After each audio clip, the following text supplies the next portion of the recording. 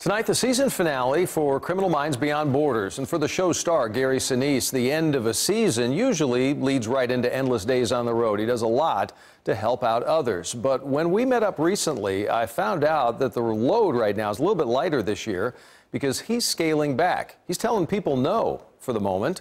The man we have embraced for nearly 25 years as the timeless Lieutenant Dan, believe this or not, is going to be a grandfather.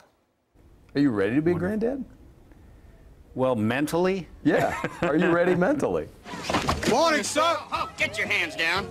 Known the world over as Lieutenant Dan from the movie Forrest Gump back in '94, real life for Gary Sinise has been marriage to wife Maura for nearly 40 years. And news of their first grandchild came with an emotional bonus. My daughter and my wife are very, very close, and it was just very touching that she wanted to name her daughter after her mom. So with Sinise on granddaughter watch right now and Criminal Minds in hiatus, he has pressed the pause button on nearly everything in his life. For every turn.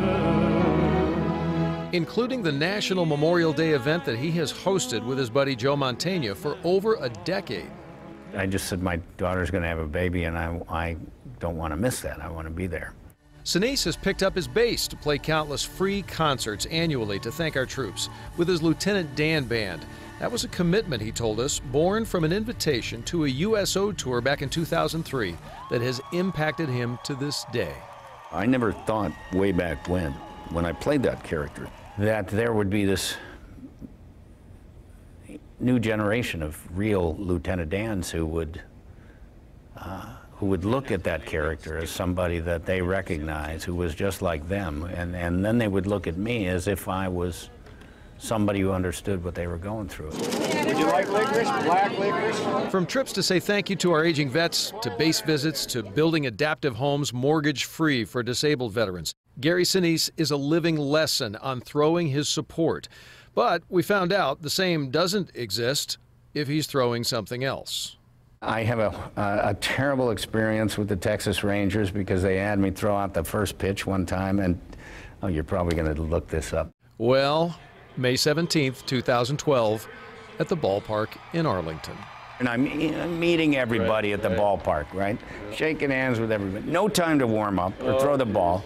And then I'm down on the field after meeting everybody in the world, and they hand me the ball. One thing I learned, you got to warm up.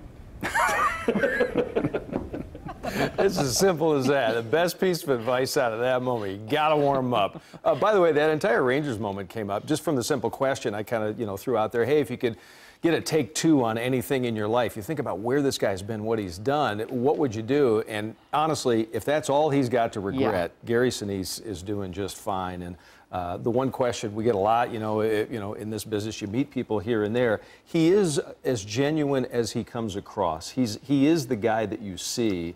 And I think that warms a lot of people's hearts. Oh my gosh, yes. When you know that, right? Yes, he seems so unspoiled by all of his success, Yeah. and he pays it forward. Yeah. Which is including the advice that he had about warming up. And the biggest deal with his granddaughter, Yes. you want to talk about, this is a guy who says no to nobody. Right. He's always the yes guy if he can help out, especially with veterans initiatives and issues.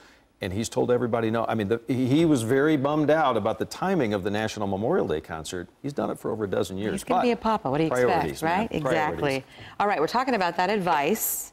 You can heed that? I'm so nervous right now saying that. I'm throwing out the first pitch tomorrow, thankfully and gratefully, with the Texas Rangers again. And see, my heart's racing so bad right now. It's a hashtag. Don't do a Sinise.